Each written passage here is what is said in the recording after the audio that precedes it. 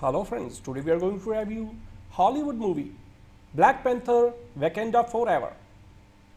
Black Panther Wakanda Forever is the story of a kingdom facing a huge challenge after King T'Challa dies of an undisclosed illness. Ramonda, T'Challa's mother, becomes the ruler. Her daughter Shuri is under trauma for not being able to save the life of her brother. 6 months later, Ramonda attends a conference of the United Nations where various countries blame Wakanda for not being cooperative and for not providing them with vibranium. Ramonda makes it clear that the precious metal will not be shared with other countries for their destructive means. She also tells them how their facility in Wakanda was attacked. Meanwhile, the USA finds traces of vibranium somewhere in the Atlantic Ocean. A team of researchers head to the spot using a machine built by a scientist. Suddenly, mysterious creatures appear and kill everyone on board the mining ship. The chief of this tribe, Namor, secretly reaches Wakanda and meets Ramonda and Shuri. He informs them about the USA's plan to extract vibranium and how it was Wakanda that exposed the world to the wonders of the metal. So they are told to find the scientist who built the machine and hand it to them, or else he will harm Wakanda. Shuri, along with Okai, head off the USA and take the help of CIA agent Everett Kairos to find the scientist. It turns out that the scientist is actually a 19-year-old student, Riri Williams. Both find Riri and ask her to come to Wakanda. Unfortunately, the CIA arrives at the spot. Shuri, Okai, and Riri escape from their clutches but are then suddenly attacked by Namor and his army. Okai fights bravely but is overpowered. Namor captures Shuri and Riri and takes them to his underwater kingdom of Takolan. Namor makes it clear that he wants to kill Riri, as he fears that the surface people will come once again to extract vibranium and thus might harm his kingdom. What happens next from the rest of the story? So Ryan Coogler's story is very entertaining. Ryan Coogler and Joy Robert Cole's screenplay neatly encompasses action, thrill, and emotions. However, the pacing is a bit slow. The dialogues are powerful. Ryan Coogler's direction is neat. He had a huge challenge in hand, especially after the passing of Chadwick Boseman.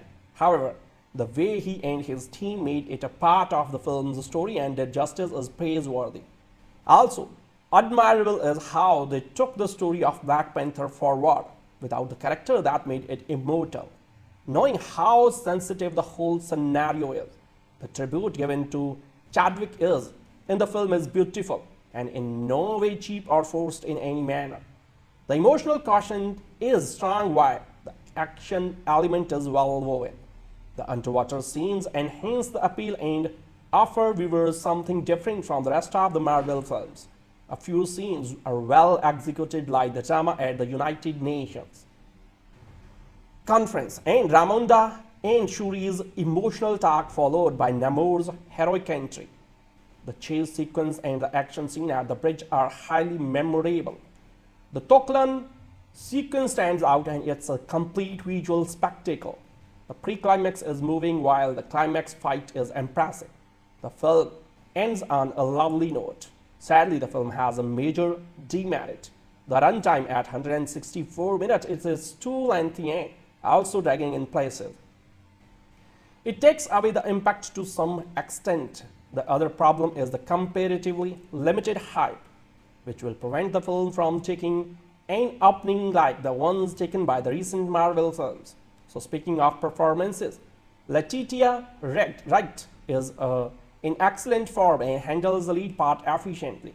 Angela Bassett has an important role and is effortless.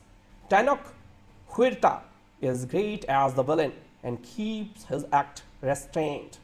Danai Gurira is dependable.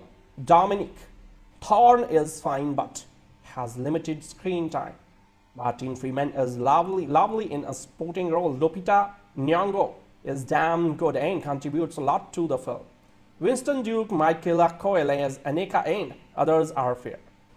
Ludwig Gronson's music accelerates the impact. Speaking of the soundtrack, two songs stand out.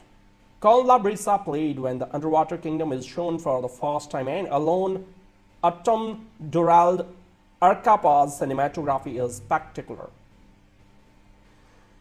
Hannah Beachler's production design is quite rich. Ruth E. Carter's costumes are appealing, especially the ones worn by Lupita Nyong'o. Action is in sync with the film's mood and theme. VFX matches global standard. Michael P. Shower, Kelly Dixon and Jennifer Lame's editing could have been crispier. Ideally, the film should have been shorter by 15 minutes. Black Panther Wakanda Forever is a moving saga and also incorporates action and thrill in adequate doses. At the box office, it might not open as strongly as recent MCU films like Doctor Strange in the Multiverse of Madness and Thor Love and Thunder. But with its sheer word of mouth, it has the potential to successfully emerge as a huge grosser. The minimal competition this week from the Hindi release will also go into its favor. Black Panther Wakanda Forever begins with Wakanda grieving as King T'Challa has passed away. Queen Ramonda and Shuri are left vulnerable between processing the loss of their loved one and looking after a once powerful, now turned vulnerable Wakanda, when an equal threat rises in the form of Namor, king of Talokan, a mysterious underwater civilization. It's up to Shuri to carry forward her brother's legacy and protect her people. So stepping into the theater to watch Black Panther Wakanda Forever, I was left instantly anxious and ready for the tears. Ryan Coogler, with co-writer Joy Robert Cole, wasted no time in addressing the elephant in the room, which is the intimatable loss of Chadwick Boseman. So allowing not only the character but MCU fans alike to grieve both King T'Challa and Boseman in equal measure. The first half an hour will leave even the cold-hearted and emotional wreck. The Wakandan women who love T'Challa are given ample time to process their grief in different ways, whether it be Shuri, who chooses to bury herself in work rather than mourn her big brother, or Queen Ramonda, who finds comfort in spirituality, or even Nakia, who stays away to deal with the loss at her own pace. While grief is a major perspective in Black Panther Wakanda Forever's storytelling, neither Ryan Coogler nor the mighty cast let it overshadow the complete narrative. Rather, we are stuck with the nostalgia of past MCU movies we know and love, interlaced with just about everything Black Panther got right the first time. So at the forefront is two unbelievable performances by Letitia Wright and Angela Bassett, who used their real-life sorrow to act their hearts out.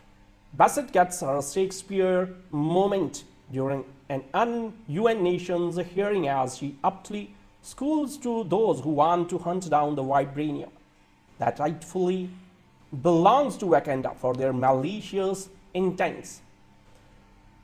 On the other hand, Wright deftly transverses through the varying shades of emotions she's constantly hit with at every twist and turn, especially towards the final hour. Equally striking in Tenoch Huerta, who brings to life Namor, a revered Marvel character comic book fans have been anxiously waiting to see on the big screen. With Namor, we get the introduction of an unknown underwater civilization, Talokan, which is where cinematographer Autumn Durald Arcapa shines the brightest. Representation at its finest, the contrast and similarities in aesthetics between Wakanda and Talokan, in juxtaposition on the surface about is magnificent to see and behold. So not giving up on the trademark MCU humor, we have Danai Gurira's Okai and Winston's Duke's M'Baku, who make us laugh just right, but not more than necessary. Equally exciting in the introduction of Dominic Thorne as Ironheart 3D Williams, who was just the right amount of intellectual spunky to match up to Shuri, though with some questionable tech in tow, while Lupita Nyong'o's Nakia takes more of a backseat this time around. It's hard not to be enraptured by the Oscar-winning actress every time she graces a scene. Other impressive MCU entries are of Mabel Cadena and Alex Livinali as Namora and Atuma, with the former showcasing just how bloody brilliant Oscar-winning costume designer Ruth A. Carter is when it comes to the intricate details in representing culture at its brightest through clothes. So another winner is Ludwig Göransson's magisterial music, which amplifies emotions to the highest degree when it comes to the action sequences, while the final battle has its moments of thrills, and a few CGI misses as well. It's when there are lesser characters that the stakes feel truly high and you are left entertained. This is specifically seen when Shuri, Okai and Riri are encroached upon from all corners by the FBI, which subsequently makes way for a high-stakes road chase. A creative decision for Men in Black Panther Wakanda Forever, which was a risk but one which will pay off in spades, is to not connect it completely by the MCU Phase 4 storyline, in spite of being the final film to mark an end to the underwhelming phase. Rather, with a few expectations like including Everest Ross and director D. Fontaine into the mix, the sequel stands alone, leaving behind not much residue in its wake. This allows fans to truly be surprised by the heartwarming mid-credit scenes, which is sure to leave many gasping. Also, there's a superstar cameo to watch out for at the end of the day, with 2 hours and 41 minutes duration. The Black Panther reveal is a bittersweet symphony. In finality, Black Panther Wakanda Forever is a royal love letter to Chadwick Boseman, who anchored the original wholeheartedly and whose everlasting legacy tearfully passes the baton for riveting installments like Ryan Coogler's dedicated directorial. What keeps the ship afloat in Black Panther Wakanda Forever without its captain Chadwick Boseman is the stellar ensemble performance, led by the supremely talented Letitia Wright and veteran acting enigma Angelina Bassett. Tenoch Huerta is a welcome addition, as is Talokan. It's also the well-balanced storytelling where grief never overshadows the tradition meets modernity, thrills and frills accustomed to the Black Panther franchise. The MCU humor is spersed throughout, while character development also gets its time to shine.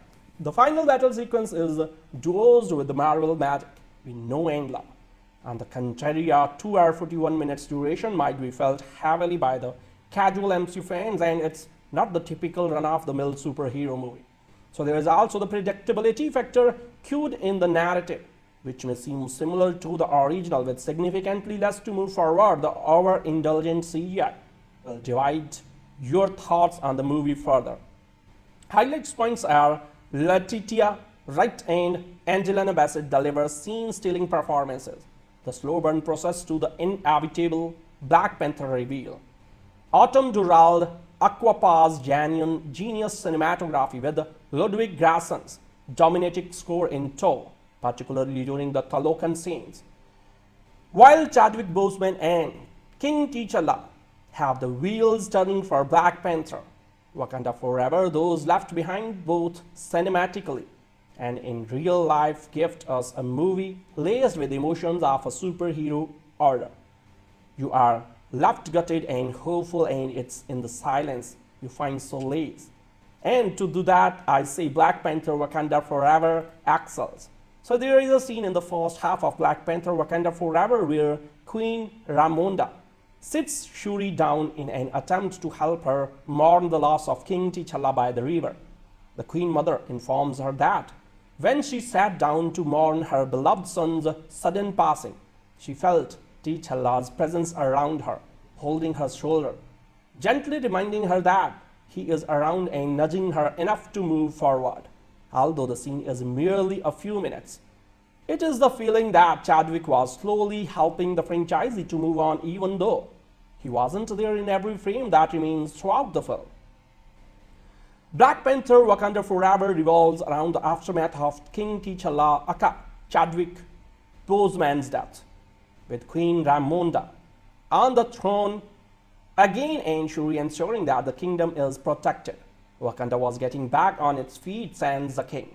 However, threats await the well-guarded kingdom, and this time it's not only from nations above land but under the sea as well.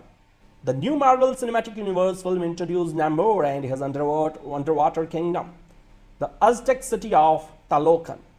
With the fear of being exposed to the world above the sea due to Wakanda, Namor tries to find ways to eliminate the threat. His path of elimination leads to Wakanda crossing paths with Talocan, leading to an epic second half. Wakanda Forever safely emerges as the best Marvel cinematic film of Phase 4.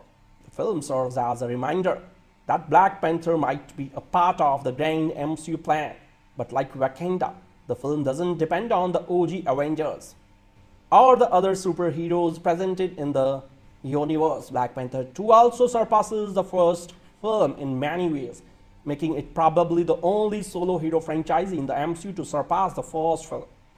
So Ryan Coogler gets several factors on point, one of the crucial being the elaborate duration, 2 hours and 41 minutes. With previous Marvel films in Phase 4 in a hurry to wrap the film, Coogler takes his time to let the audiences assimilate the loss of T'Challa and new allies, enemies, and becomes a part of his fictional world. He mourns Chadwick's death, but doesn't let his absence become the film altogether. Another factor that works well for Black Panther 2 is resorting to the old Marvel ways. The chase and the fight sequences brought back memories of the much-loved three phases of Marvel, which, as an OG MCU fan, it was missing in the new phase. But the script is predictable, much like the old Marvel movies, while it wasn't much of a botheration for me. A few people hoping for a surprise might be disappointed. The biggest trump card that Coogler has in the film is the woman of Wakanda, Letitia Wright. Makes you emphasize with Shuri as the character struggles between her practical self, the loss of her brother, and following the age-old beliefs of her ancestors. Her on-screen bond with Danai Gurira delivers much-needed comic relief in emotion and action-heavy scenes. Lupita Nyong'o supports the cast with ease, but it is Angela Bassett who shines the brightest as the bruised queen, struggling to keep her people above her family throughout the film. Outside of Wakanda, Tenoch Huerta as the anti-hero Namor easily steals your attention from Letitia in several scenes. Another character that not only impresses but will leave you excited about the future of MCU is Dominic Thorne's Riri Williams, aka Ironheart. Autumn Durald deserves a mighty mention for the cinematography. She not only presents Wakanda in a different, gloomy light, keeping the tone of the film, but also takes you on a mini Avatar-like journey with the Aztec city of Talocan. The CGI work does justice to both nations. The cinematography is supported well by Ludwig Göransson's music. Not only does Wakanda Forever lives up to the benchmark set by the Black Panther's score and playlist in 2018, but Grandson's plays with silence in most scenes, elevating some of the most emotional scenes to their best. The cherry on the icing is the closing and mid-credit scenes. You not only find yourself swelling up, but are also beautifully taken by surprise. The mid-credit scene will go down as one of the most memorable mid-scenes in the history of MCU. Having said that, this a fair bit of warning that Black Panther Wakanda Forever is not your quintessential MCU film with crossover that will blow your mind. The film is not a superhero movie but an emotion for those who have met and loved Chadwick Boseman on and off screen. The center of Black Panther Wakanda Forever, the sequel to the hugely popular Black Panther and a tribute to the late Chadwick Boseman, is sincere, even if the overall film feels manufactured. It begins with a funeral for the recently deceased King T'Challa. Shuri and Queen Ramonda are dressed in white, following the black coffin, whose top features a silver emblem of the Black Panther mask and the crossed arms of the Wakanda salute. Their mournful procession, winding through the kingdom, is contrasted with slow motion tracking shots of dancers jubilantly dancing in memory of their fallen king. So after the coffin arrives at a clearing where it ceremoniously rises to the sky, we cut to an earnest, emotional montage of Boseman as T'Challa. The Solomon etching continuum of image soon forms the Marvel Studios logo, announcing that this is still a Marvel movie and Wakanda Forever is all the worst of it. What was the secret ingredients for the successful of Black Panther?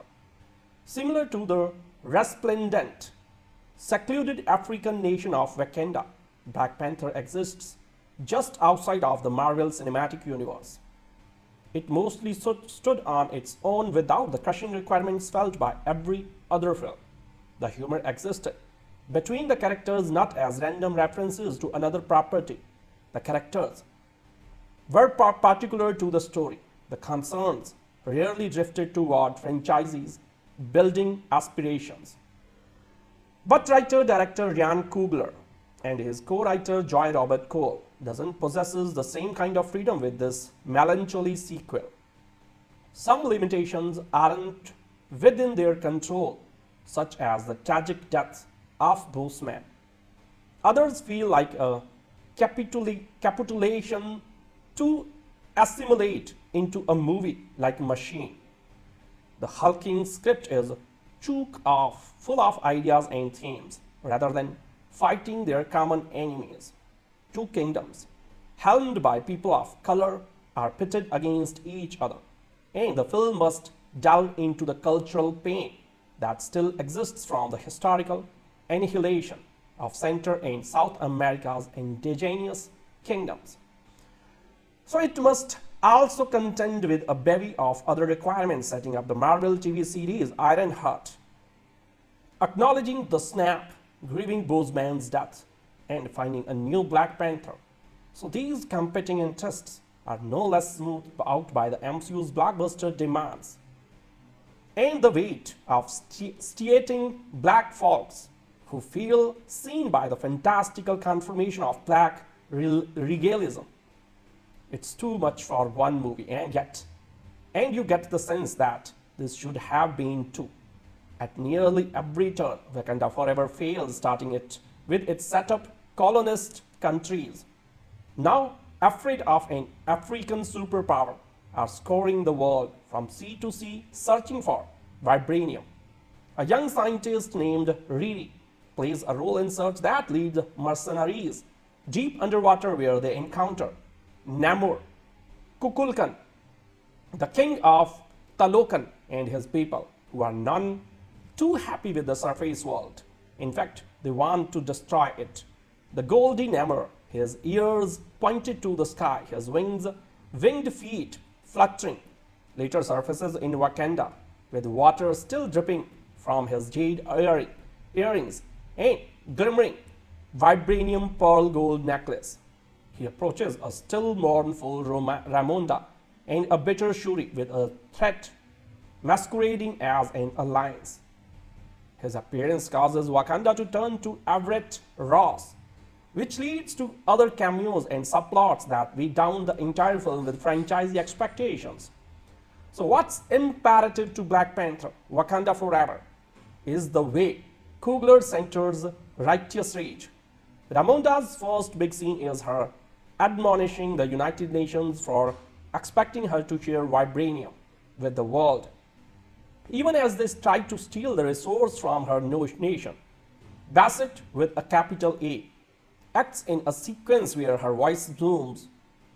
Her gaze is fixed and unforgiving, and the venom is felt. And yet, Shuri, who has buried herself in her lab, developing dangerous weapons, feels worse. She wants to see the world burn. Their shared anger forces a spew of short-sighted decisions that lead to further escalations with Namor, who desperately angles to avenge his mother and his ancestor. The film attempts to position the trio as different stages of grief, but in trying to get viewers up to speed on the atrocities experienced by Namor, it becomes slow and overblown. Maybe somewhere a way existed to connect these arcs together, but that would require better visual storytelling than the movie offers. So far too often the dialogue stays on the surface, either by providing realm of exposition, externalizing exactly what's on the character's mind, or by trying to meld together the real-life loss felt by the actors with that of the characters. The latter certainly offers these performers a necessary chance to process their heart on screen. But when did filmmakers forget how to show without telling? Why are contemporary blockbusters so enamored with holding the audience's hand by providing every minute detail? At one point, after Namor explains his entire backstory, Shuri responds with, "Why are you telling me all of this?" It feels like a note Coogler gave to himself. The shortcomings in dialogue and story and how often Black Panther Wakanda Forever bows to IP-driven needs would be easier to stomach if the visual components weren't so creaky. The jittery fight sequences are too difficult to follow. Inelegant compositions blur into an incomprehensible sludge with every cut by editors Michael P. Sawyer, Kelly Dixon and Jennifer Lane. Admittedly, there were projection issues with my screening of the film, so I will refrain from totally dismissing the all too dark lighting. But the actual framing by cinematographer Arton Dorald Arcapa, working with the film's copious visual effects, lacks a sense of space anyways. Scenes of everyday life in Wakanda, black folks shopping, communities laughing and enjoying each other's company that once filled the viewer with joy feel artificial here. The vast landscapes of the nation, which once were filled with splendor, are now murky backgrounds. Some of that awe is recaptured when we see Talokan and its immense Mayan architecture and decorative wall paintings. But you wish, much like Black Panther, that Namor was first given his own voice on movie, where these scenes could breathe and we could become integrated in this kingdom as we became in Wakanda. Ultimately, this film attempts to set up the future through Shuri. Wright is a talented actress with the ability to emotionally shoulder a movie when given good material, but she is constantly working against the script here. She fights past a cringy cameo. She fights past clunky jokes. She fights past an ending that feels all too neat. An assured and charismatic Winston Duke as M'Baku is there to help, and a misused Lupita Nyong'o and as Nakia is there for assistance. Okoye, played by Danai Gurira, provides resilience, and new addition Michaela Coel as Aneka, a quirky character who totally doesn't work in this somber ensemble, is there for comic relief, I guess. In any case, the collective front of these performers isn't enough to stem the tide of a movie that relies on shouting matches and broad visual and political metaphors that have been boiled down to their uncomplicated essence rather than their complex truths.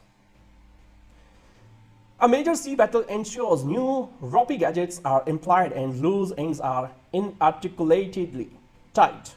Another montage dedicated to Boseman occurs, and while the film is messy, you are relieved that it begins and ends on the right foot. So that is until the saccharine post-credit scene. I am not sure what Coogler was thinking.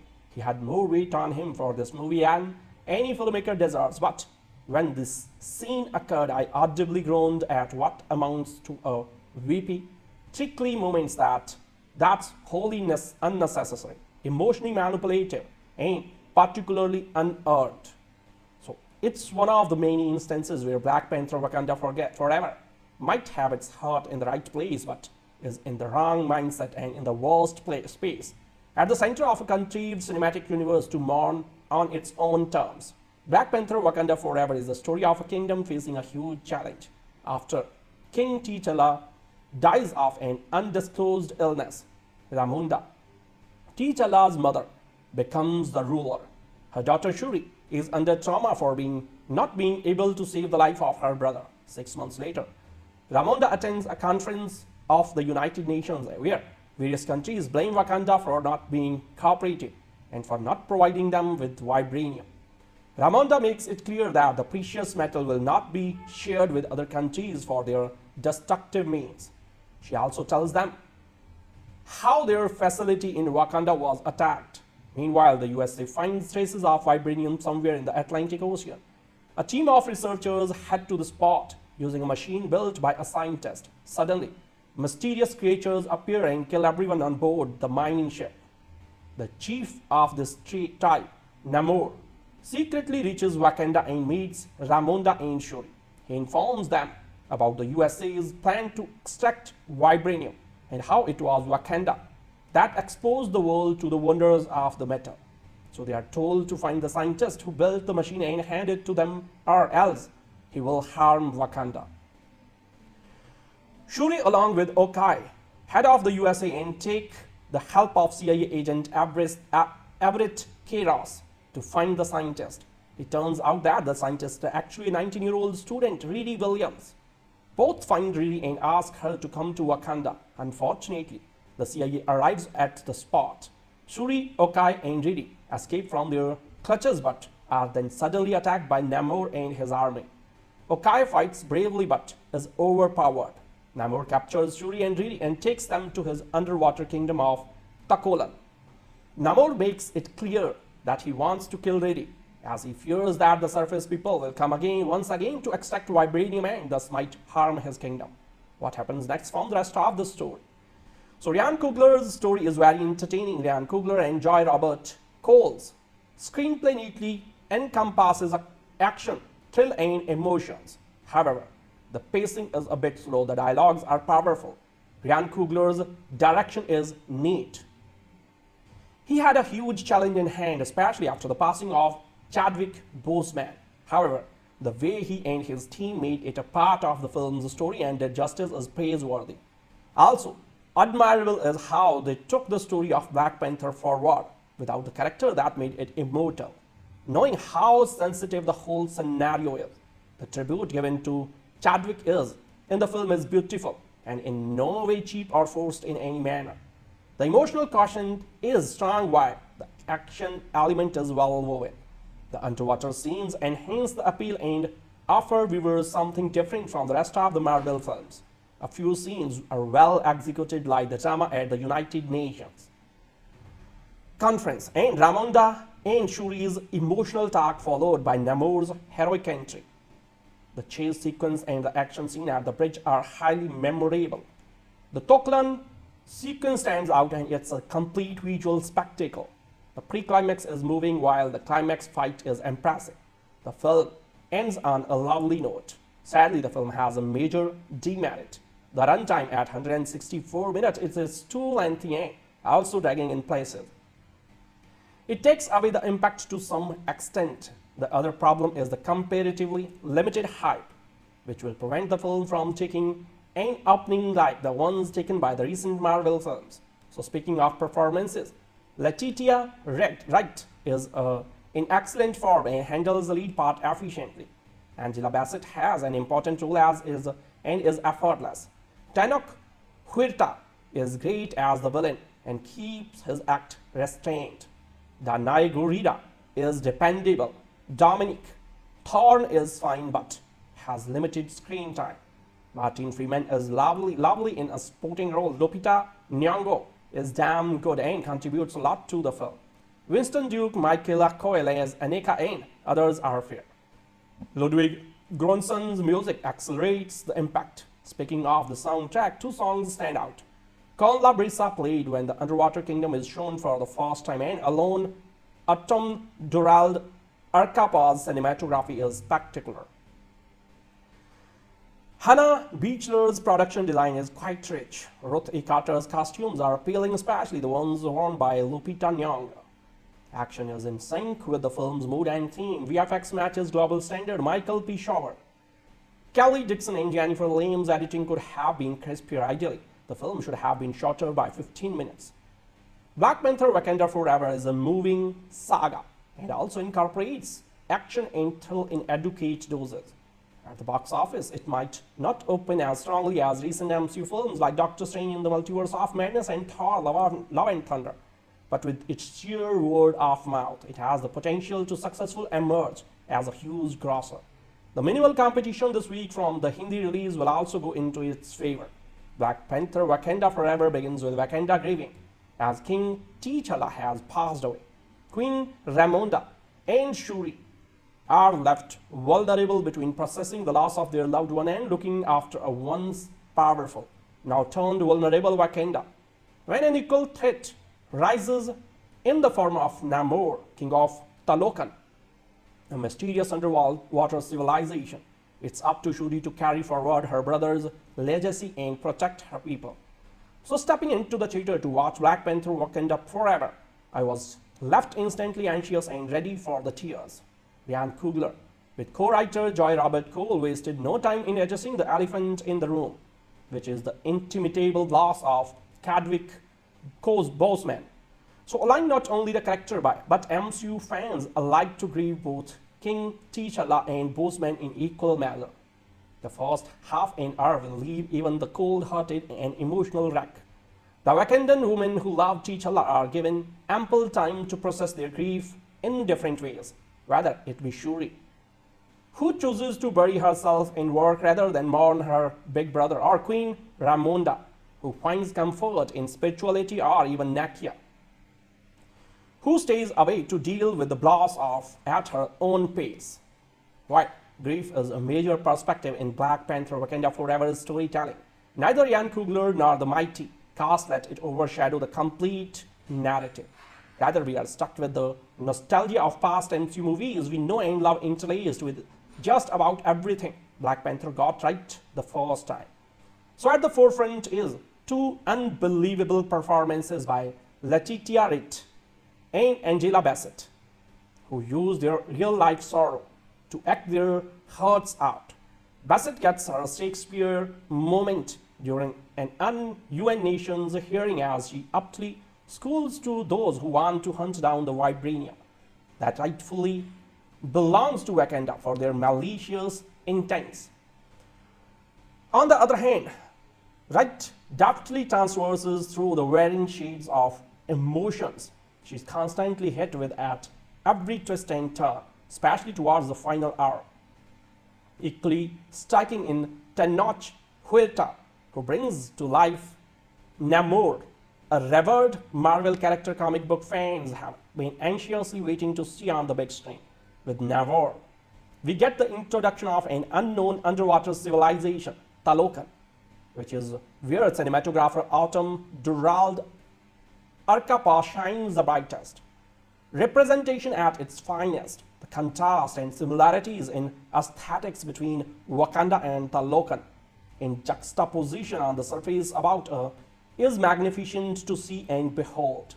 So not giving up on the trademark MCU humor, we have Danai Gurira's Okai and Winston's Duke's M'Baku, who make us laugh just right, but not more than necessary. Equally exciting in the introduction of Dominic Thorne as Ironheart 3D Williams, who was just the right amount of intellectual spunky to match up to Shuri, though with some questionable tech in tow, while Lupita Nyong'o's Nakia takes more of a backseat this time around. It's hard not to be enraptured by the Oscar-winning actress every time she graces a scene. Other impressive MCU entries are of Mabel Cadena and Alex Livinali as Namora and Atuma, with the former showcasing just how bloody brilliant Oscar-winning costume designer Ruth A. Carter is when it comes to the intricate details in representing culture at its brightest through clothes. So another winner is Ludwig Göransson's magisterial music, which amplifies emotions to the highest degree when it comes to the action sequences, while the final battle has its moments of thrills frills, and a few CGI misses as well. It's when there are lesser characters that the stakes feel truly high and you are left entertained. This is specifically seen when Shuri, Okai, and Riri are encroached upon from all corners by the FBI, which subsequently makes way for a high-stakes road chase. A creative decision for men in Black Panther Wakanda Forever, which was a risk but one which will pay off in spades, is to not connect it completely by the MCU Phase 4 storyline, in spite of being the final film to mark an end to the underwhelming phase. Rather, with a few expectations like including Everest Ross and director D. Fontaine into the mix, the sequel stands alone, leaving behind not much in residue in its wake. This allows fans to truly be surprised by the heartwarming mid-credit scenes, which is sure to leave many gasping. Also, there's a superstar cameo to watch out for at the end of the day, with 2 hours and 41 minutes duration. The Black Panther reveal is a bittersweet symphony. In finality, Black Panther Wakanda Forever is a royal love letter to Chadwick Boseman, who anchored the original wholeheartedly and whose everlasting legacy tearfully passes the baton for riveting installments like Ryan Coogler's dedicated directorial. What keeps the ship afloat in Black Panther Wakanda Forever without its captain Chadwick Boseman is the stellar ensemble performance, led by the supremely talented Letitia Wright and veteran acting Enigma Angelina Bassett. Tenoch Huerta is a welcome addition, as is Talokan. It's also the well-balanced storytelling where grief never overshadows the tradition meets modernity, thrills and frills accustomed to the Black Panther franchise. The MCU humor is dispersed throughout while character development also gets its time to shine. The final battle sequence is dosed with the Marvel magic we know and love. On the contrary, a 2 hour 41 minutes duration might be felt heavily by the casual MCU fans, and it's not the typical run-of-the-mill superhero movie. So there is also the predictability factor cued in the narrative, which may seem similar to the original with significantly less to move forward. The overindulgent CGI will divide your thoughts on the movie further. Highlights points are Letitia Wright and Angelina Bassett deliver scene-stealing performances, the slow burn process to the inevitable Black Panther reveal. Autumn Durald Aquapa's genius cinematography with Ludwig Göransson's dominating score in tow, particularly during the Talokan scenes. While Chadwick Boseman and King T'Challa have the wheels turning for Black Panther Wakanda Forever, those left behind both cinematically and in real life gift us a movie laced with emotions of a superhero order. You are left gutted and hopeful, and it's in the silence you find solace. And to do that, I say Black Panther Wakanda Forever excels. So there is a scene in the first half of Black Panther Wakanda Forever where Queen Ramonda sits Shuri down in an attempt to help her mourn the loss of King T'Challa by the river. The Queen Mother informs her that when she sat down to mourn her beloved son's sudden passing, she felt T'Challa's presence around her, holding her shoulder, gently reminding her that he is around and nudging her enough to move forward. Although the scene is merely a few minutes, it is the feeling that Chadwick was slowly helping the franchise to move on, even though he wasn't there in every frame that remains throughout the film. Black Panther Wakanda Forever revolves around the aftermath of King T'Challa aka Chadwick Boseman's death, with Queen Ramonda on the throne again and Shuri ensuring that the kingdom is protected. Wakanda was getting back on its feet sans the king. However, threats await the well-guarded kingdom, and this time it's not only from nations above land but under the sea as well. The new Marvel Cinematic Universe film introduced Namor and his underwater kingdom, the Aztec city of Talokan. With the fear of being exposed to the world above the sea due to Wakanda, Namor tries to find ways to eliminate the threat. His path of elimination leads to Wakanda crossing paths with Talokan, leading to an epic second half.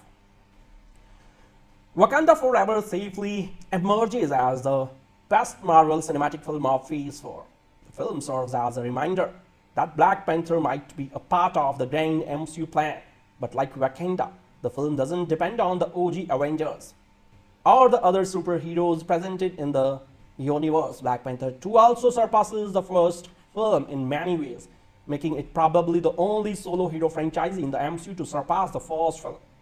So Ryan Coogler gets several factors on point, one of the crucial being the elaborate duration, 2 hours and 41 minutes. With previous Marvel films in Phase 4 in a hurry to wrap the film, Coogler takes his time to let the audiences assimilate the loss of T'Challa and new allies, enemies, and becomes a part of his fictional world. He mourns Chadwick's death, but doesn't let his absence become the film altogether. Another factor that works well for Black Panther 2 is resorting to the old Marvel ways. The chase and the fight sequences brought back memories of the much-loved three phases of Marvel, which, as an OG MCU fan, it was missing in the new phase. But the script is predictable, much like the old Marvel movies. While it wasn't much of a botheration for me, a few people hoping for a surprise might be disappointed. The biggest trump card that Coogler has in the film is the woman of Wakanda, Letitia Wright. Makes you emphasize with Shuri as the character struggles between her practical self, the loss of her brother, and following the age-old beliefs of her ancestors. Her on-screen bond with Danai Gurira delivers much-needed comic relief in emotion and action-heavy scenes. Lupita Nyong'o supports the cast with ease, but it is Angela Bassett who shines the brightest as the bruised queen, struggling to keep her people above her family throughout the film. Outside of Wakanda, Tenoch Huerta as the anti-hero Namor easily steals your attention from Letitia in several scenes. Another character that not only impresses but will leave you excited about the future of MCU is Dominic Thorne's Riri Williams, aka Ironheart. Autumn Durald deserves a mighty mention for the cinematography. She not only presents Wakanda in a different, gloomy light, keeping the tone of the film, but also takes you on a mini Avatar-like journey with the Aztec city of Talocan. The CGI work does justice to both nations. The cinematography is supported well by Ludwig Göransson's music. Not only does Wakanda Forever lives up to the benchmark set by the Black Panther's score and playlist in 2018, but Grandson's plays with silence in most scenes, elevating some of the most emotional scenes to their best. The cherry on the icing is the closing and mid-credit scenes. You not only find yourself swelling up, but are also beautifully taken by surprise. The mid-credit scene will go down as one of the most memorable mid-scenes in the history of MCU. Having said that, this a fair bit of warning that Black Panther Wakanda Forever is not your quintessential MCU film with crossover that will blow your mind. The film is not a superhero movie but an emotion for those who have met and loved Chadwick Boseman on and off screen. The center of Black Panther Wakanda Forever, the sequel to the hugely popular Black Panther and a tribute to the late Chadwick Boseman, is sincere, even if the overall film feels manufactured. It begins with a funeral for the recently deceased King T'Challa. Shuri and Queen Ramonda are dressed in white, following the black coffin, whose top features a silver emblem of the Black Panther mask and the crossed arms of the Wakanda salute. Their mournful procession, winding through the kingdom, is contrasted with slow-motion tracking shots of dancers jubilantly dancing in memory of their fallen king. So after the coffin arrives at a clearing where it ceremoniously rises to the sky, we cut to an earnest, emotional montage of Boseman as T'Challa. The solemn, etching continuum of image soon forms the Marvel Studios logo, announcing that this is still a Marvel movie and Wakanda Forever is all the worst of it. What was the secret ingredients for the successful of Black Panther? Similar to the resplendent, secluded African nation of Wakanda, Black Panther exists just outside of the Marvel Cinematic Universe. It mostly stood on its own without the crushing requirements felt by every other film. The humor existed between the characters not as random references to another property. The characters were particular to the story. The concerns rarely drifted toward franchises building aspirations. But writer-director Ryan Coogler and his co-writer Joy Robert Cole doesn't possesses the same kind of freedom with this melancholy sequel. Some limitations aren't within their control, such as the tragic death of Boseman. Others feel like a capitulation to assimilate into a movie like Machine. The hulking script is full of ideas and themes, rather than fighting their common enemies. Two kingdoms, helmed by people of color, are pitted against each other, and the film must delve into the cultural pain that still exists from the historical annihilation of Central and South America's indigenous kingdoms. So it must also contend with a bevy of other requirements, setting up the Marvel TV series Ironheart, acknowledging the snap, grieving Boseman's death, and finding a new Black Panther. So these competing interests are no less smoothed out by the MCU's blockbuster demands and the weight of stating black folks who feel seen by the fantastical confirmation of black regalism. It's too much for one movie, and you get the sense that this should have been two. At nearly every turn, Wakanda Forever fails, starting it with its setup colonist countries, now afraid of an African superpower, are scouring the world from sea to sea searching for vibranium.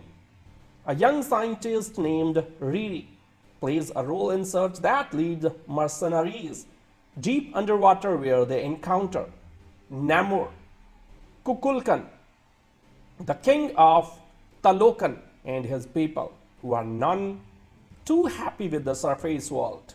In fact, they want to destroy it.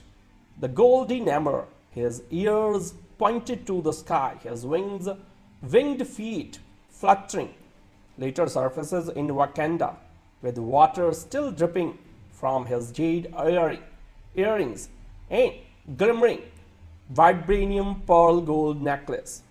He approaches a still mournful Ramonda and a bitter Shuri with a threat masquerading as an alliance.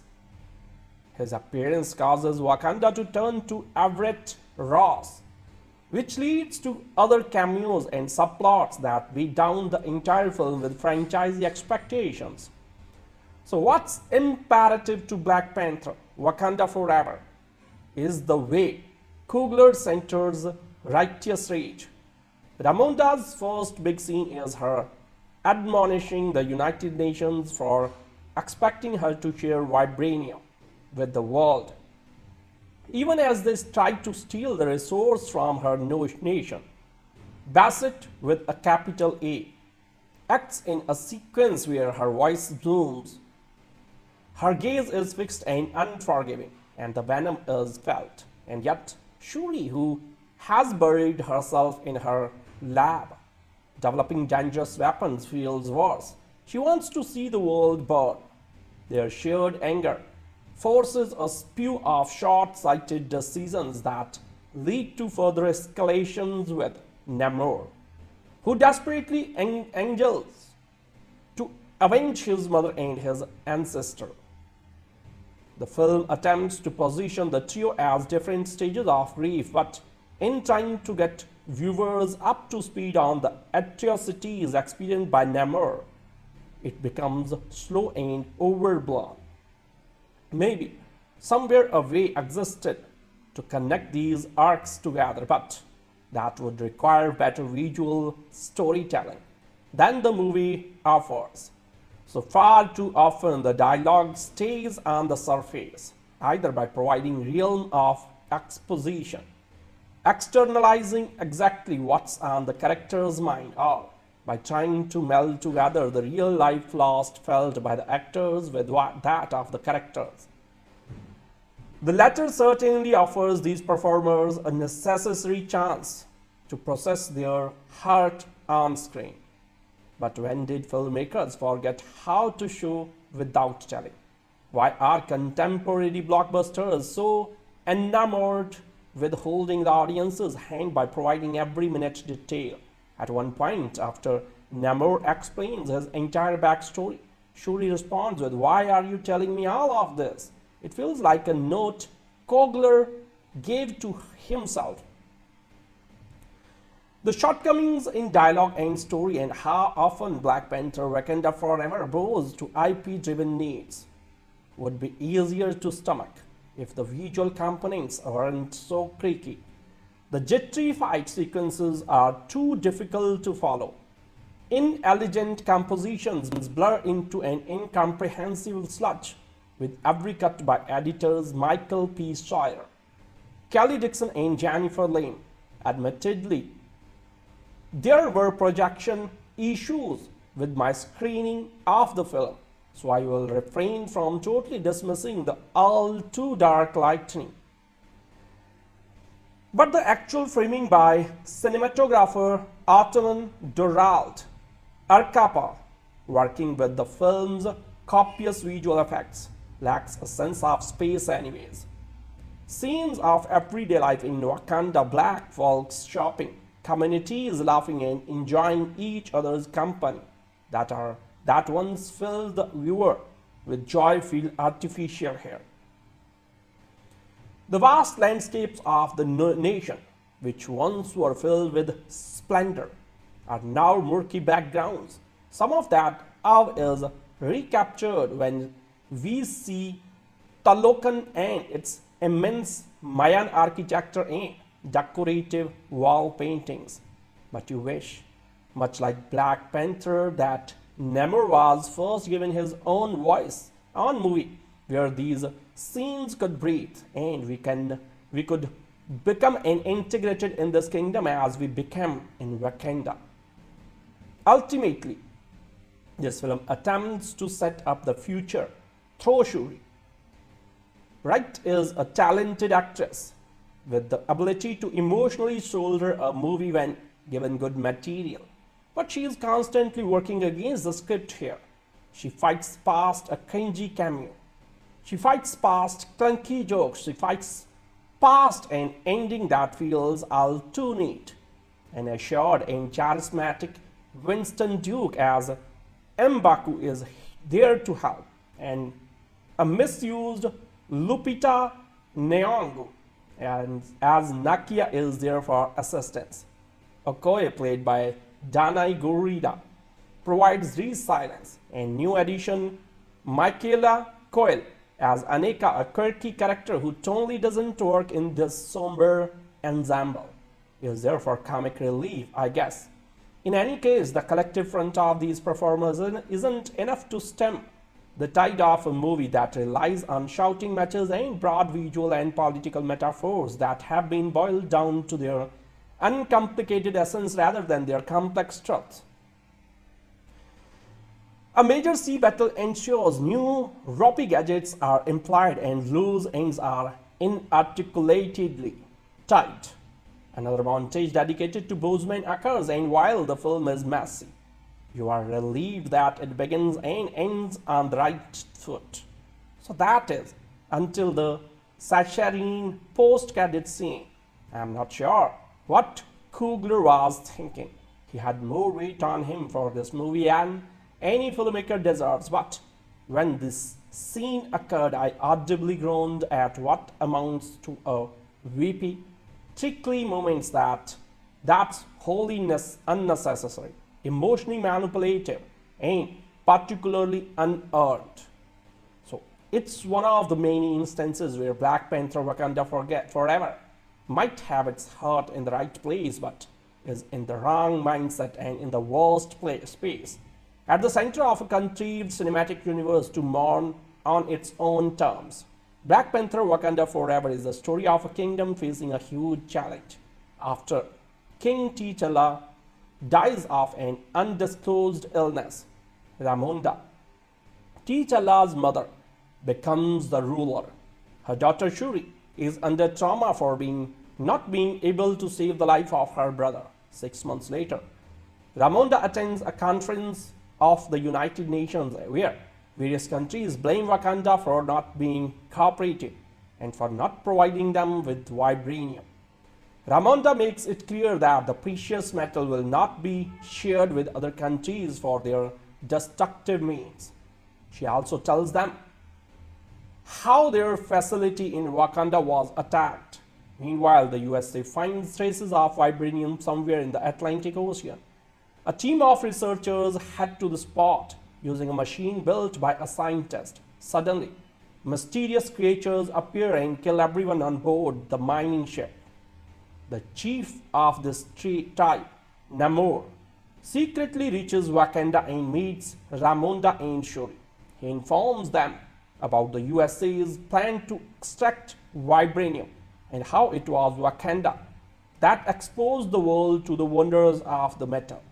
So they are told to find the scientist who built the machine and hand it to them, or else he will harm Wakanda. Shuri, along with Okai, head off the USA and take the help of CIA agent Everett Kairos to find the scientist. It turns out that the scientist is actually a 19-year-old student, Riri Williams. Both find Riri and ask her to come to Wakanda. Unfortunately, the CIA arrives at the spot. Shuri, Okai, and Riri escape from their clutches but are then suddenly attacked by Namor and his army. Okai fights bravely but is overpowered. Namor captures Shuri and Riri and takes them to his underwater kingdom of Takolan. Namor makes it clear that he wants to kill Riri, as he fears that the surface people will come once again to extract vibranium and thus might harm his kingdom. What happens next from the rest of the story? So Ryan Coogler's story is very entertaining. Ryan Coogler and Joy Robert Cole's screenplay neatly encompasses action, thrill, and emotions. However, the pacing is a bit slow. The dialogues are powerful. Ryan Coogler's direction is neat. He had a huge challenge in hand, especially after the passing of Chadwick Boseman. However, the way he and his team made it a part of the film's story and did justice is praiseworthy. Also, admirable is how they took the story of Black Panther forward without the character that made it immortal. Knowing how sensitive the whole scenario is, the tribute given to Chadwick in the film is beautiful and in no way cheap or forced in any manner. The emotional quotient is strong while the action element is well woven. The underwater scenes enhance the appeal and offer viewers something different from the rest of the Marvel films. A few scenes are well executed, like the drama at the United Nations conference and Ramonda and Shuri's emotional talk followed by Namor's heroic entry. The chase sequence and the action scene at the bridge are highly memorable. The Toklan sequence stands out and it's a complete visual spectacle. The pre-climax is moving while the climax fight is impressive. The film ends on a lovely note. Sadly, the film has a major demerit. The runtime at 164 minutes is too lengthy and also dragging in places. It takes away the impact to some extent. The other problem is the comparatively limited hype, which will prevent the film from taking an opening like the ones taken by the recent Marvel films. So speaking of performances, Letitia Wright is in excellent form and handles the lead part efficiently. Angela Bassett has an important role is effortless. Tenoch Huerta is great as the villain and keeps his act restrained. Danai Gurira is dependable. Dominic Thorne is fine but has limited screen time. Martin Freeman is lovely in a supporting role. Lupita Nyong'o is damn good and contributes a lot to the film. Winston Duke, Michaela Coel as Aneka and others are fair. Ludwig Göransson's music accelerates the impact. Speaking of the soundtrack, two songs stand out. Con La Brisa, played when the underwater kingdom is shown for the first time, and Alone Autumn Durald Arkapa's cinematography is spectacular. Hannah Beachler's production design is quite rich. Ruth E. Carter's costumes are appealing, especially the ones worn by Lupita Nyong'o. Action is in sync with the film's mood and theme. VFX matches global standard. Michael P. Shower, Kelly Dixon and Jennifer Lame's editing could have been crispier. Ideally, the film should have been shorter by 15 minutes. Black Panther Wakanda Forever is a moving saga and also incorporates action and thrill in adequate doses. At the box office, it might not open as strongly as recent MCU films like Doctor Strange in the Multiverse of Madness and Thor Love and Thunder. But with its sheer word of mouth, it has the potential to successfully emerge as a huge grosser. The minimal competition this week from the Hindi release will also go into its favor. Black Panther Wakanda Forever begins with Wakanda grieving as King T'Challa has passed away. Queen Ramonda and Shuri are left vulnerable between processing the loss of their loved one and looking after a once powerful, now turned vulnerable Wakanda, when an equal threat rises in the form of Namor, king of Talokan, a mysterious underwater civilization. It's up to Shuri to carry forward her brother's legacy and protect her people. So stepping into the theater to watch Black Panther Wakanda Forever, I was left instantly anxious and ready for the tears. Ryan Coogler, with co-writer Joy Robert Cole, wasted no time in addressing the elephant in the room, which is the inevitable loss of Chadwick Boseman. So allowing not only the character but MCU fans alike to grieve both King T'Challa and Boseman in equal measure. The first half an hour will leave even the cold-hearted and emotional wreck.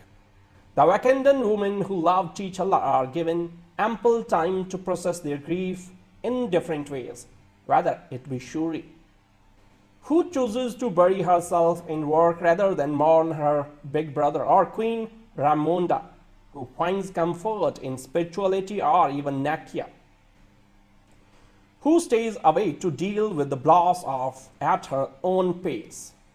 While grief is a major perspective in Black Panther Wakanda Forever's storytelling, neither Ryan Coogler nor the mighty cast let it overshadow the complete narrative. Rather, we are stuck with the nostalgia of past MCU movies we know and love, interlaced with just about everything Black Panther got right the first time. So at the forefront is two unbelievable performances by Letitia Wright and Angela Bassett, who used their real-life sorrow to act their hearts out. Bassett gets her Shakespeare moment during an UN Nations hearing as she aptly schools to those who want to hunt down the vibranium that rightfully belongs to Wakanda for their malicious intents. On the other hand, Wright deftly transverses through the varying shades of emotions she's constantly hit with at every twist and turn, especially towards the final hour. Equally striking in Tenoch Huerta, who brings to life Namor, a revered Marvel character comic book fans have been anxiously waiting to see on the big screen. With Namor, we get the introduction of an unknown underwater civilization, Talokan, which is where cinematographer Autumn Durald Arkapa shines the brightest.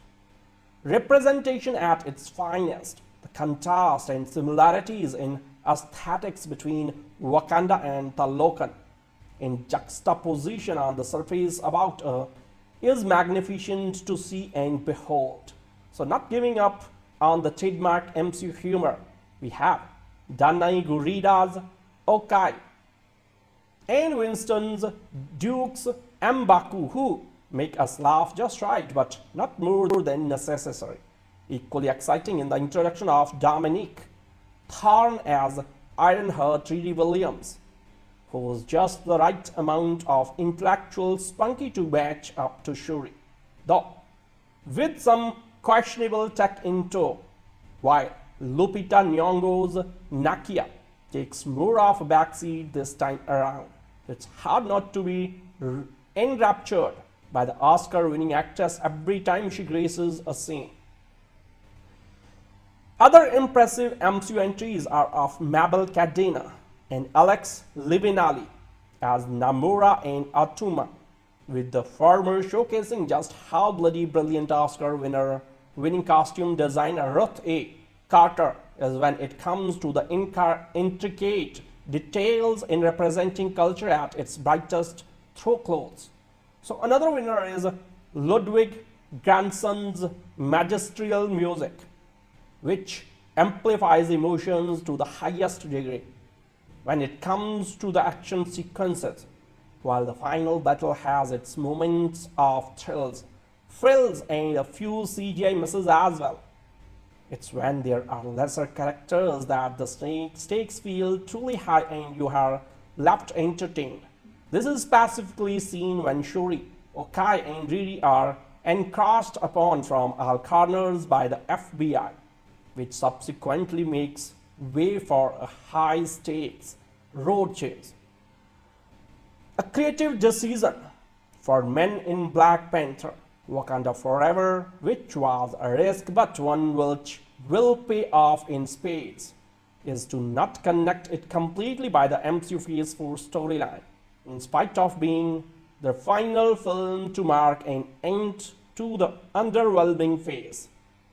Rather, with a few expectations like including Everest Ross and director D. Fontaine into the mix, the sequel stands alone, leaving behind not much in residue in its wake.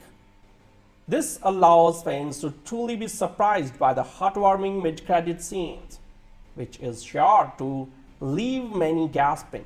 Also, there's a superstar cameo to watch out for at the end of the day, with 2 hours and 41 minutes duration. The Black Panther reveal is a bittersweet symphony. In finality, Black Panther Wakanda Forever is a royal love letter to Chadwick Boseman, who anchored the original wholeheartedly and whose everlasting legacy tearfully passes the baton for riveting installments like Ryan Coogler's dedicated directorial. What keeps the ship afloat in Black Panther Wakanda Forever without its captain Chadwick Boseman is the stellar ensemble performance, led by the supremely talented Letitia Wright and veteran acting enigma Angelina Bassett. Tenoch Huerta is a welcome addition, as is Talokan. It's also the well-balanced storytelling where grief never overshadows the tradition meets modernity, thrills and frills accustomed to the Black Panther franchise. The MCU humor is dispersed throughout, while character development also gets its time to shine. The final battle sequence is dosed with the Marvel magic we know and love. On the contrary, a 2 hour 41 minutes duration might be felt heavily by the casual MCU fans, and it's not the typical run-of-the-mill superhero movie. So there is also the predictability factor cued in the narrative, which may seem similar to the original with significantly less to move forward. The overindulgent CGI will divide your thoughts on the movie further. Highlights points are Letitia Wright and Angelina Bassett deliver scene-stealing performances, the slow burn process to the inevitable Black Panther reveal, Autumn Durald Aquapa's genius cinematography with Ludwig Göransson's dominating score in tow, particularly during the Talokan scenes. While Chadwick Boseman and King T'Challa have the wheels turning for Black Panther, Wakanda Forever, those left behind both cinematically and in real life gift us a movie laced with emotions of a superhero order.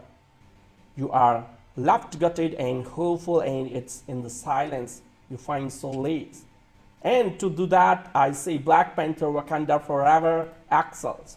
So there is a scene in the first half of Black Panther Wakanda Forever where Queen Ramonda sits Shuri down in an attempt to help her mourn the loss of King T'Challa by the river. The Queen Mother informs her that when she sat down to mourn her beloved son's sudden passing, she felt T'Challa's presence around her, holding her shoulder, gently reminding her that he is around and nudging her enough to move forward. Although the scene is merely a few minutes, it is the feeling that Chadwick was slowly helping the franchise to move on, even though he wasn't there in every frame that remains throughout the film. Black Panther Wakanda Forever revolves around the aftermath of King T'Challa aka Chadwick Boseman's death, with Queen Ramonda on the throne again and Shuri ensuring that the kingdom is protected. Wakanda was getting back on its feet, sans the king. However, threats await the well-guarded kingdom, and this time it's not only from nations above land but under the sea as well. The new Marvel Cinematic Universe film introduced Namor and his underwater kingdom, the Aztec city of Talokan. With the fear of being exposed to the world above the sea due to Wakanda, Namor tries to find ways to eliminate the threat. His path of elimination leads to Wakanda crossing paths with Talokan, leading to an epic second half. Wakanda Forever safely emerges as the best Marvel cinematic film of Phase 4. The film serves as a reminder that Black Panther might be a part of the grand MCU plan, but like Wakanda, the film doesn't depend on the OG Avengers or the other superheroes presented in the universe. Black Panther 2 also surpasses the first film in many ways, making it probably the only solo hero franchise in the MCU to surpass the first film. So Ryan Coogler gets several factors on point, one of the crucial being the elaborate duration, 2 hours and 41 minutes. With previous Marvel films in Phase 4 in a hurry to wrap the film, Coogler takes his time to let the audiences assimilate the loss of T'Challa and new allies, enemies, and becomes a part of his fictional world. He mourns Chadwick's death, but doesn't let his absence become the film altogether. Another factor that works well for Black Panther 2 is resorting to the old Marvel ways. The chase and the fight sequences brought back memories of the much-loved Three Faces of Marvel, which, as an OG MCU fan, it was missing in the new phase. But the script is predictable, much like the old Marvel movies. While it wasn't much of a botheration for me, a few people hoping for a surprise might be disappointed. The biggest trump card that Coogler has in the film is the woman of Wakanda, Letitia Wright. Makes you emphasize with Shuri as the character struggles between her practical self, the loss of her brother, and following the age-old beliefs of her ancestors. Her on-screen bond with Danai Gurira delivers much-needed comic relief in emotion and action-heavy scenes. Lupita Nyong'o supports the cast with ease, but it is Angela Bassett who shines the brightest as the bruised queen, struggling to keep her people above her family throughout the film. Outside of Wakanda, Tenoch Huerta as the anti-hero Namor easily steals your attention from Letitia in several scenes. Another character that not only impresses but will leave you excited about the future of MCU is Dominic Thorne's Riri Williams, aka Ironheart. Autumn Durald deserves a mighty mention for the cinematography. She not only presents Wakanda in a different, gloomy light, keeping the tone of the film, but also takes you on a mini avatar-like journey with the Aztec city of Talocan. The CGI work does justice to both nations. The cinematography is supported well by Ludwig Göransson's music. Not only does Wakanda Forever lives up to the benchmark set by the Black Panther's score and playlist in 2018, but Grandson's plays with silence in most scenes, elevating some of the most emotional scenes to their best. The cherry on the icing is the closing and mid-credit scenes. You not only find yourself swelling up, but are also beautifully taken by surprise. The mid-credit scene will go down as one of the most memorable mid-scenes in the history of MCU. Having said that, this a fair bit of warning that Black Panther Wakanda Forever is not your quintessential MCU film with crossover that will blow your mind. The film is not a superhero movie but an emotion for those who have met and loved Chadwick Boseman on and off screen. The center of Black Panther Wakanda Forever, the sequel to the hugely popular Black Panther and a tribute to the late Chadwick Boseman, is sincere, even if the overall film feels manufactured. It begins with a funeral for the recently deceased King T'Challa. Shuri and Queen Ramonda are dressed in white, following the black coffin, whose top features a silver emblem of the Black Panther mask and the crossed arms of the Wakanda salute. Their mournful procession, winding through the kingdom, is contrasted with slow motion tracking shots of dancers jubilantly dancing in memory of their fallen king. So after the coffin arrives at a clearing where it ceremoniously rises to the sky, we cut to an earnest, emotional montage of Boseman as T'Challa. The Solomon etching continuum of image soon forms the Marvel Studios logo, announcing that this is still a Marvel movie and Wakanda Forever is all the worst of it. What was the secret ingredients for the successful of Black Panther? Similar to the resplendent, secluded African nation of Wakanda, Black Panther exists just outside of the Marvel Cinematic Universe.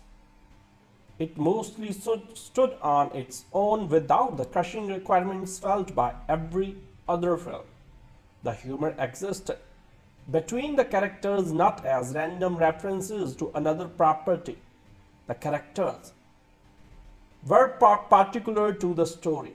The concerns rarely drifted toward franchises building aspirations. But writer-director Ryan Coogler and his co-writer Joy Robert Cole doesn't possess the same kind of freedom with this melancholy sequel.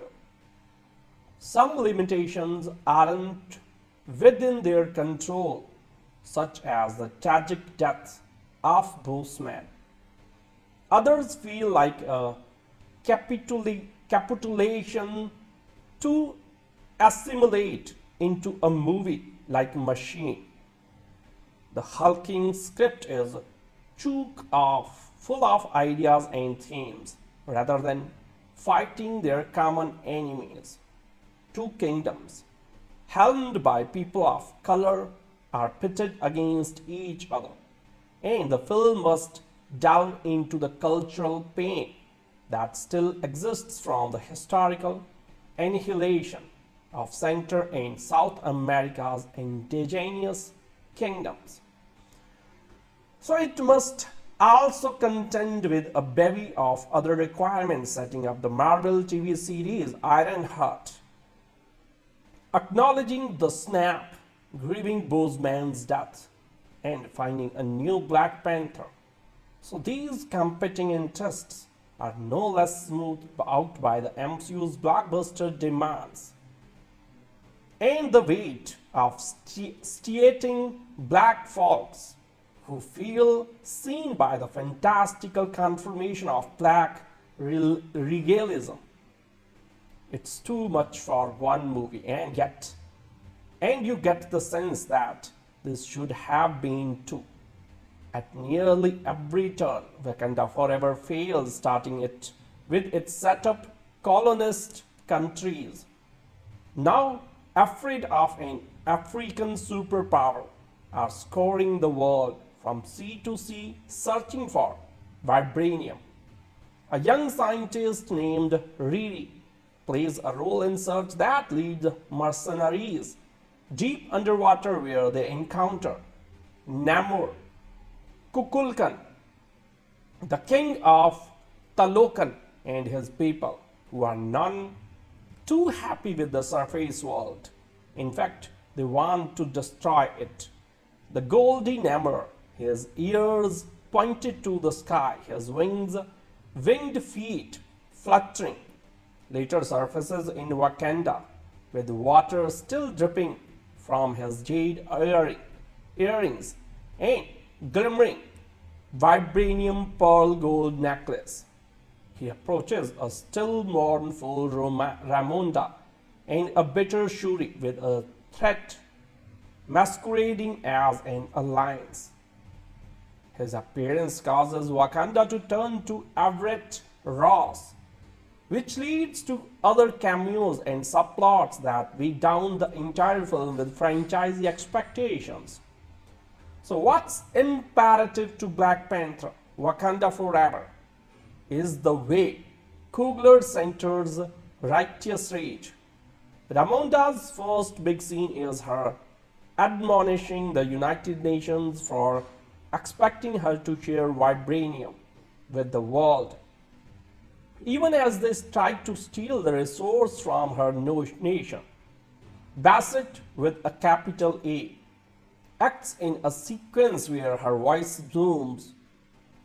Her gaze is fixed and unforgiving, and the venom is felt. And yet, Shuri, who has buried herself in her lab, developing dangerous weapons, feels worse. She wants to see the world burn. Their shared anger forces a spew of short-sighted decisions that lead to further escalations with Namor, who desperately angels to avenge his mother and his ancestor. The film attempts to position the trio as different stages of grief, but in trying to get viewers up to speed on the atrocities experienced by Namor, it becomes slow and overblown.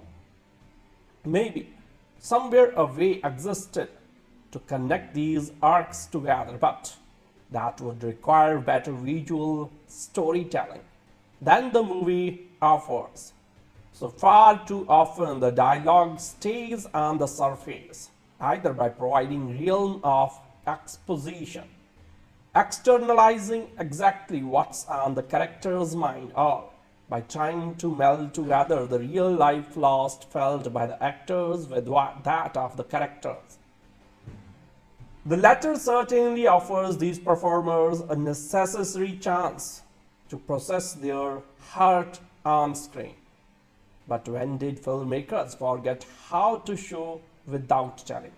Why are contemporary blockbusters so enamored with holding the audience's hand by providing every minute detail? At one point, after Namor explains his entire backstory, Shuri responds with, "Why are you telling me all of this?"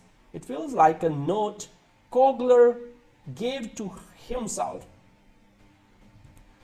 The shortcomings in dialogue and story, and how often Black Panther Wakanda Forever bows to IP-driven needs, would be easier to stomach if the visual components weren't so creaky. The jittery fight sequences are too difficult to follow. Inelegant compositions blur into an incomprehensible sludge with every cut by editors Michael P. Sawyer, Kelly Dixon, and Jennifer Lane. Admittedly, there were projection issues with my screening of the film, so I will refrain from totally dismissing the all too dark lightning. But the actual framing by cinematographer Artemon Dorald Arcapa, working with the film's copious visual effects, lacks a sense of space anyways. Scenes of everyday life in Wakanda, black folks shopping, communities laughing and enjoying each other's company that once filled the viewer with joy feel artificial here. The vast landscapes of the nation, which once were filled with splendor, are now murky backgrounds. Some of that awe is recaptured when we see Talokan and its immense Mayan architecture and decorative wall paintings. But you wish, much like Black Panther, that Namor was first given his own voice on movie, where these scenes could breathe and we could become integrated in this kingdom as we became in Wakanda. Ultimately, this film attempts to set up the future through Shuri. Wright is a talented actress with the ability to emotionally shoulder a movie when given good material, but she is constantly working against the script here. She fights past a cringy cameo. She fights past clunky jokes. She fights past an ending that feels all too neat. An assured and charismatic Winston Duke as M'Baku is there to help, and a misused Lupita Nyong'o and as Nakia is there for assistance. Okoye, played by Danai Gurira, provides resilience, and new addition Michaela Coel as Aneka, a quirky character who totally doesn't work in this somber ensemble, is there for comic relief, I guess. In any case, the collective front of these performers isn't enough to stem the tide of a movie that relies on shouting matches and broad visual and political metaphors that have been boiled down to their uncomplicated essence rather than their complex truths. A major sea battle ensures new ropey gadgets are implied and loose ends are inarticulately tied. Another montage dedicated to Boseman occurs, and while the film is messy, you are relieved that it begins and ends on the right foot. So that is until the saccharine post-credit scene. I am not sure what Coogler was thinking. He had more weight on him for this movie than any filmmaker deserves, but when this scene occurred, I audibly groaned at what amounts to a weepy, tickly moments that's wholly unnecessary, emotionally manipulative, and particularly unearned. So it's one of the many instances where Black Panther Wakanda Forever might have its heart in the right place, but is in the wrong mindset and in the worst space, at the center of a contrived cinematic universe to mourn on its own terms. Black Panther Wakanda Forever is the story of a kingdom facing a huge challenge. After King T'Challa dies of an undisclosed illness, Ramonda, T'Challa's mother, becomes the ruler. Her daughter Shuri is under trauma for not being able to save the life of her brother. 6 months later, Ramonda attends a conference of the United Nations where various countries blame Wakanda for not being cooperative and for not providing them with vibranium. Ramonda makes it clear that the precious metal will not be shared with other countries for their destructive means. She also tells them how their facility in Wakanda was attacked. Meanwhile, the USA finds traces of vibranium somewhere in the Atlantic Ocean. A team of researchers head to the spot using a machine built by a scientist. Suddenly, Mysterious creatures appear and kill everyone on board the mining ship. The chief of this tribe, Namor, secretly reaches Wakanda and meets Ramonda and Shuri. He informs them about the USA's plan to extract vibranium and how it was Wakanda that exposed the world to the wonders of the metal. So they are told to find the scientist who built the machine and hand it to them, or else he will harm Wakanda. Shuri, along with Okai, head off the USA and take the help of CIA agent Everett K. Ross to find the scientist. It turns out that the scientist is actually a 19-year-old student, Riri Williams. Both find Riri and ask her to come to Wakanda. Unfortunately, the CIA arrives at the spot. Shuri, Okai, and Riri escape from their clutches but are then suddenly attacked by Namor and his army. Okai fights bravely but is overpowered. Namor captures Shuri and Riri and takes them to his underwater kingdom of Takolan. Namor makes it clear that he wants to kill Riri, as he fears that the surface people will come once again to extract vibranium and thus might harm his kingdom. What happens next from the rest of the story? So Ryan Coogler's story is very entertaining. Ryan Coogler and Joy Robert Cole's screenplay neatly encompasses action, thrill, and emotions. However, the pacing is a bit slow. The dialogues are powerful. Ryan Coogler's direction is neat. He had a huge challenge in hand, especially after the passing of Chadwick Boseman. However, the way he and his team made it a part of the film's story and did justice is praiseworthy. Also, admirable is how they took the story of Black Panther forward without the character that made it immortal. Knowing how sensitive the whole scenario is, the tribute given to Chadwick in the film is beautiful and in no way cheap or forced in any manner. The emotional quotient is strong while the action element is well woven. The underwater scenes enhance the appeal and offer viewers something different from the rest of the Marvel films.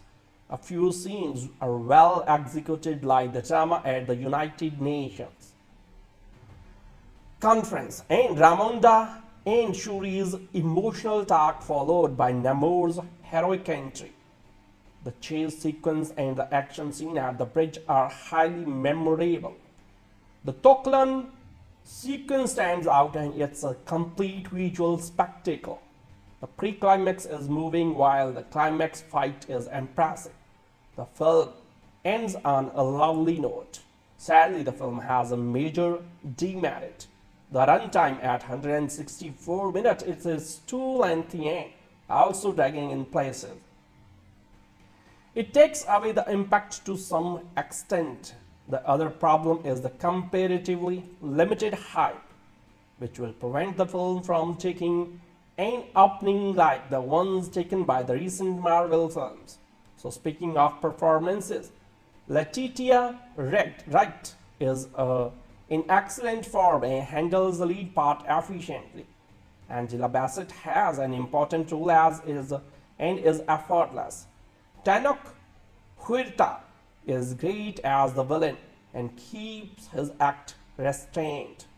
Danai Gurira is dependable. Dominic Thorne is fine but has limited screen time. Martin Freeman is lovely in a supporting role. Lupita Nyong'o is damn good and contributes a lot to the film. Winston Duke, Michaela Coel as Aneka and others are fair. Ludwig Göransson's music accelerates the impact. Speaking of the soundtrack, two songs stand out. Con La Brisa, played when the underwater kingdom is shown for the first time, and Alone Autumn Dorald Arcapa's cinematography is spectacular. Hannah Beechler's production design is quite rich. Ruth E. Carter's costumes are appealing, especially the ones worn by Lupita Nyong'o. Action is in sync with the film's mood and theme. VFX matches global standard. Michael P. Shower, Kelly Dixon and Jennifer Lame's editing could have been crispier. Ideally, the film should have been shorter by 15 minutes. Black Panther Wakanda Forever is a moving saga and also incorporates action and thrill in adequate doses. At the box office, it might not open as strongly as recent MCU films like Doctor Strange in the Multiverse of Madness and Thor Love and Thunder. But with its sheer word of mouth, it has the potential to successfully emerge as a huge grosser. The minimal competition this week from the Hindi release will also go into its favor. Black Panther Wakanda Forever begins with Wakanda grieving as King T'Challa has passed away.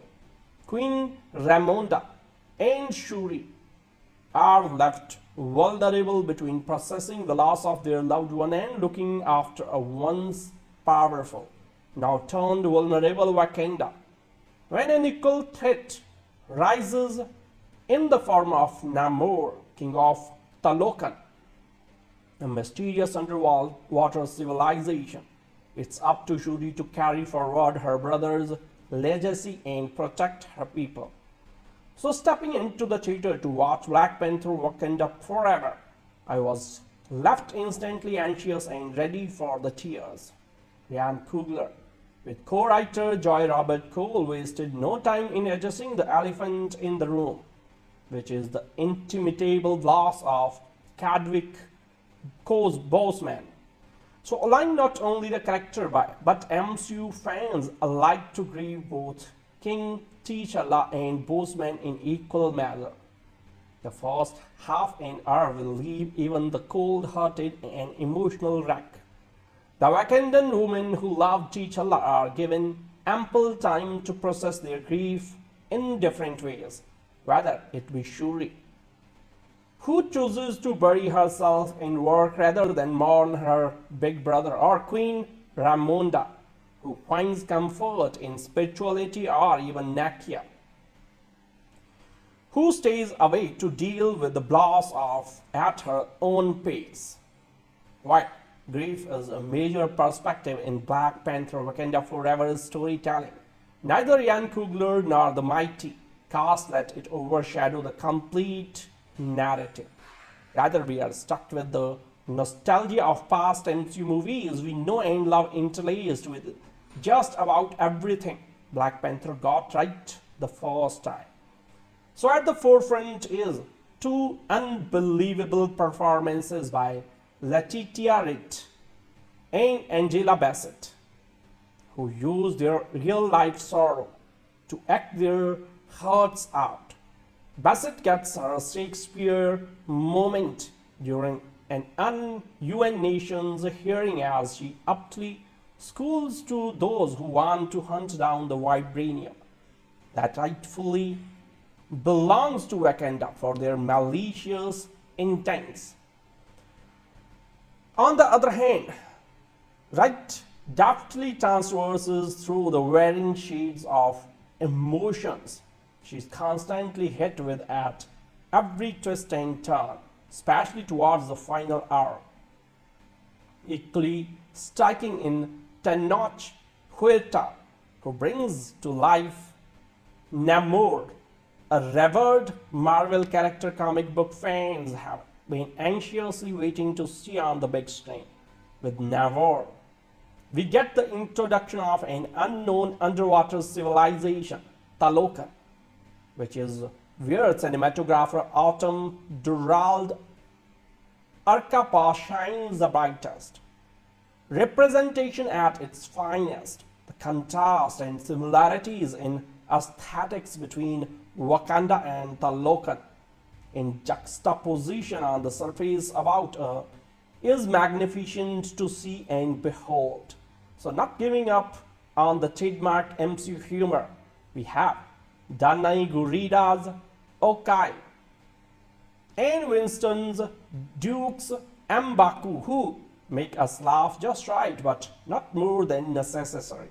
Equally exciting in the introduction of Dominic Thorne as Ironheart Treaty Williams, who's just the right amount of intellectual spunky to match up to Shuri, though with some questionable tech in tow, while Lupita Nyong'o's Nakia takes more of a backseat this time around. It's hard not to be enraptured by the Oscar-winning actress every time she graces a scene. Other impressive MCU entries are of Mabel Cadena and Alex Livinali as Namora and Atuma, with the former showcasing just how bloody brilliant Oscar-winning costume designer Ruth A. Carter is when it comes to the intricate details in representing culture at its brightest through clothes. So another winner is Ludwig Göransson's magisterial music, which amplifies emotions to the highest degree when it comes to the action sequences, while the final battle has its moments of thrills and a few CGI misses as well. It's when there are lesser characters that the stakes feel truly high and you are left entertained.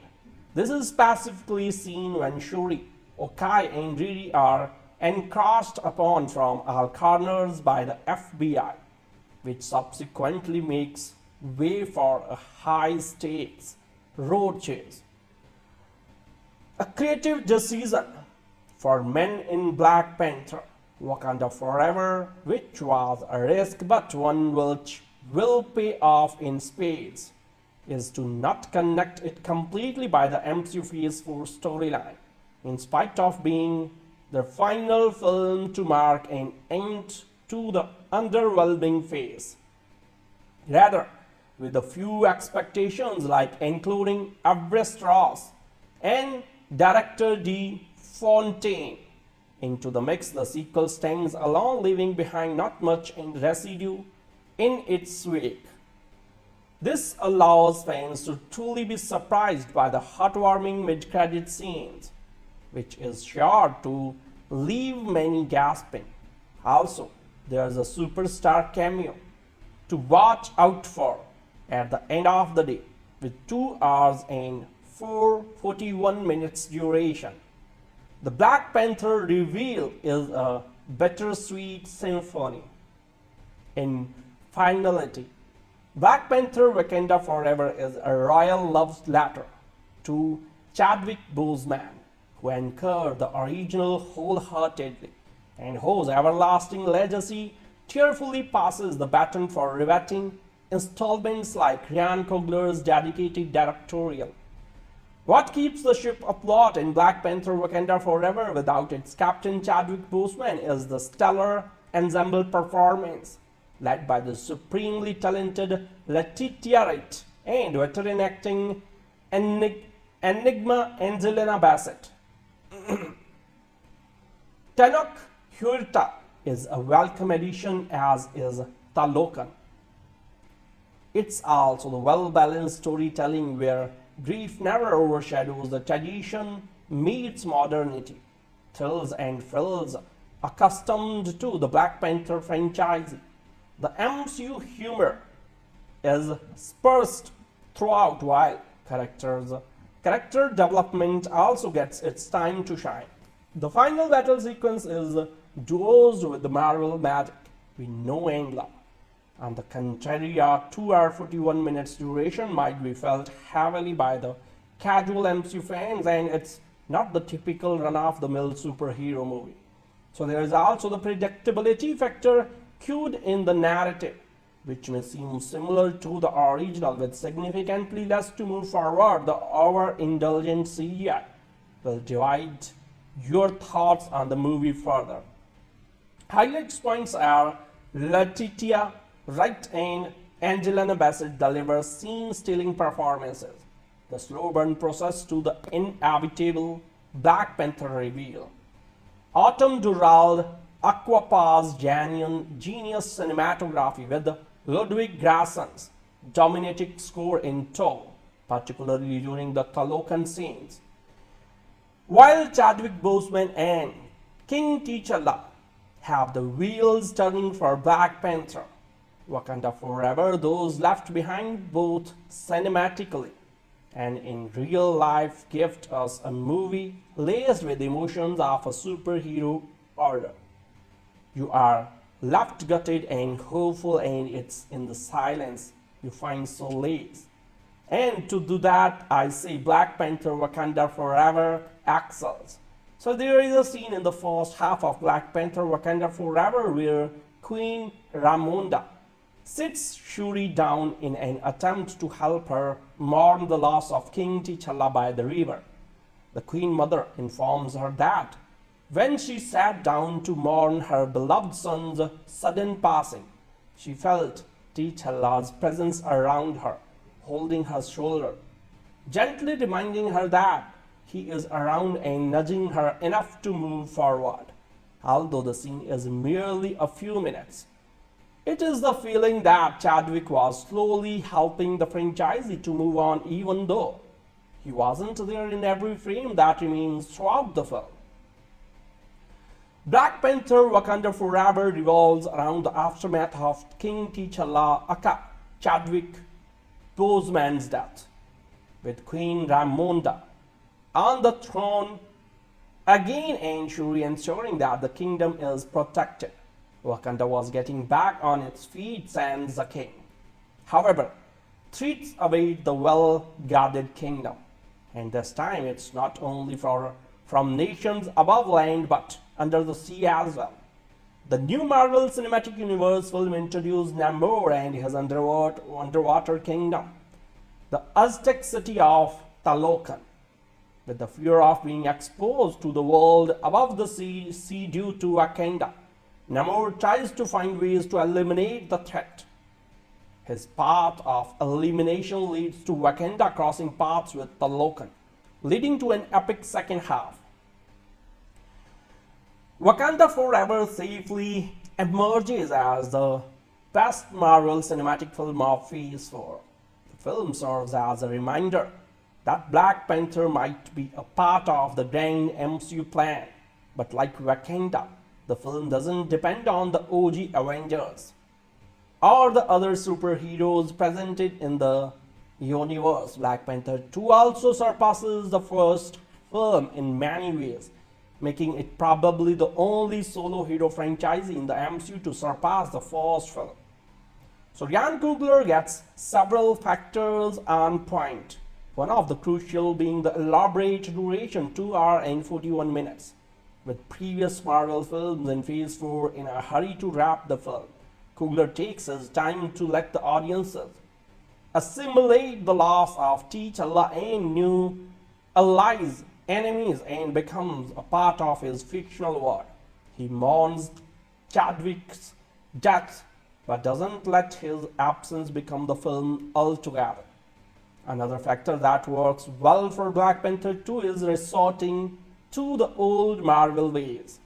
The chase and the fight sequences brought back memories of the much-loved three phases of Marvel, which, as an OG MCU fan, it was missing in the new phase.